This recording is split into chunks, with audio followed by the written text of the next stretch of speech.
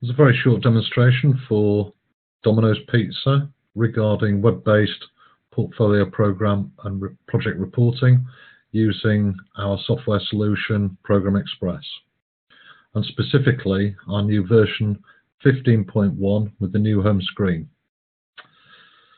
So we're going to log on to ProgrammExpress as an administrator,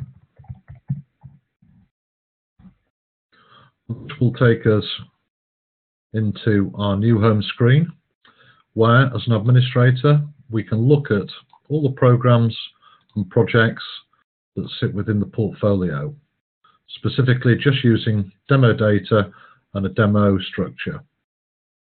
So from here straight into the home screen, see all the projects, we can see all the modules, and we can see the health and status of each project by module.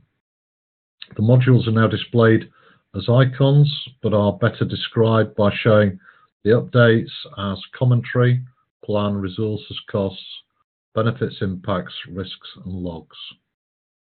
You'll see also that we have now put in a new corporate colour palette availability. So it shows the brand identity of Domino's with the logo and the colour palette.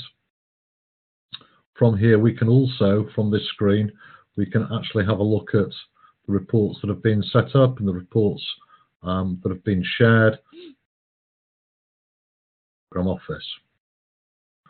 Now, this is quite a busy screen because as an administrator, you can see all projects, see all modules, and you can see all the tabs, including the admin tabs.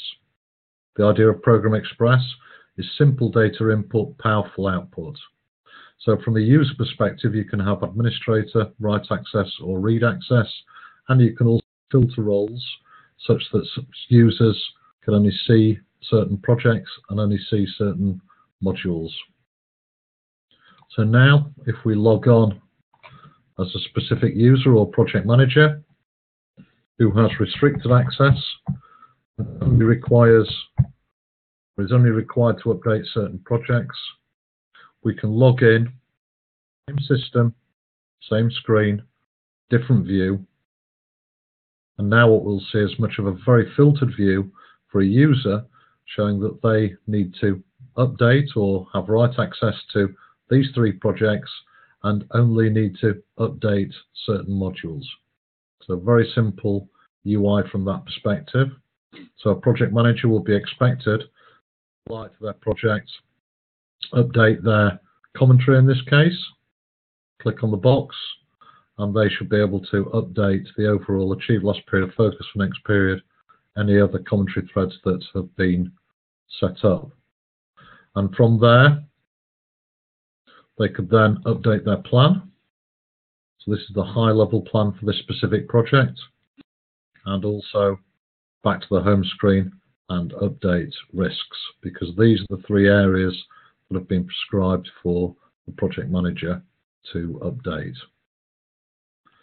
Once the project manager or user has updated these modules, done their project update, they can then have a look at either the reports that they have configured themselves or the shared reports that have been configured by the central projects team. In this instance, we'll show a one-page summary PPT. That's a PowerPoint compliant report which shows the project, the RAG health, the timeline, financial information, and the commentary threads that have been configured in this specific report. They can then view the changes that they have made to their project and see what it looks like within the report. So it's just one example. So a very simple UI for the project manager to make the update. And then if we go back to the administrator user ID, we assume that all the users or project managers have made their data updates. As an administrator, we can now open up the projects within the programs, and we can start to look at the health and status of each project. If we want to start to filter out the green so that we can really get to where the real issues are, we can filter out green. We can see the red numbers and we can filter out amber, which shows the reds. So here, what we can now do is we can drill down and see where the problem areas are within specific projects. So if I click on an example, project 1C, I'll scroll across to the row and the column with the costs, see the red box, click on that, and I can see specifically that the forecast is 800,000 against a planned of 600,000, which means out of tolerance by 200, and therefore has a red status. This I can do with every project, just having a look and seeing where the problem areas are within the portfolio. Now, with the project manager who ran their own page project report, with the administrator, they're more likely to want to run consolidated program and portfolio reports, and this is where the power of ProgrammExpress is: simple data input but powerful output. So if I click on the portfolio, we can open up my reports the administrator has set up for themselves, or the shared reports. So in this example, I'm going to show some shared reports, and here we can see a reg status summary. If we click on that, an Excel style summary, no need to summarize everybody's highlight report into one Excel sheet, it's automatic, and we can see here that the project report that we've configured is the reg status with project manager, and the rag just for those specific three areas, and then the commentary threads that we've configured in this example. And these reports can be configured to show different types of data within the project. Or we can show the highest level, the Gantt chart report. Again, one click, and we can see the plans for every single project within the portfolio, and we follow the thread of red, amber, green in terms of the taskbars.